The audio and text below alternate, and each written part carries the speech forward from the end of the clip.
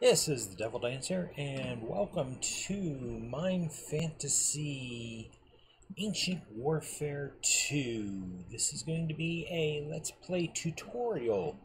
I'm going to do my best to teach you how to play this pretty awesome mod that is very in-depth, has a lot to offer. I will also be linking a PDF file.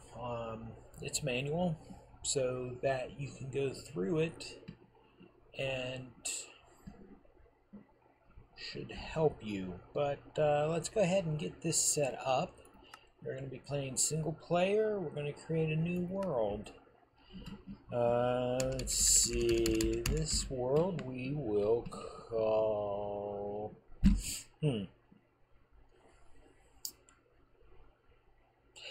Wow. Let's call this one... Now we'll just call this the Deadites. Any fans of the Evil Dead will appreciate that. Go into Mauler options and generate structures on world default. Cheats are off. Bonus chests are off. This one we will do a seed with. Let's go ahead and put this seed, since it is Ancient Warfare. We'll type, we'll call this one Excalibur. Let's see how this world turns out. We're going to go ahead and log into this, and we will start with episode 1 as soon as it loads in. This is just episode 0. Ancient Warfare does offer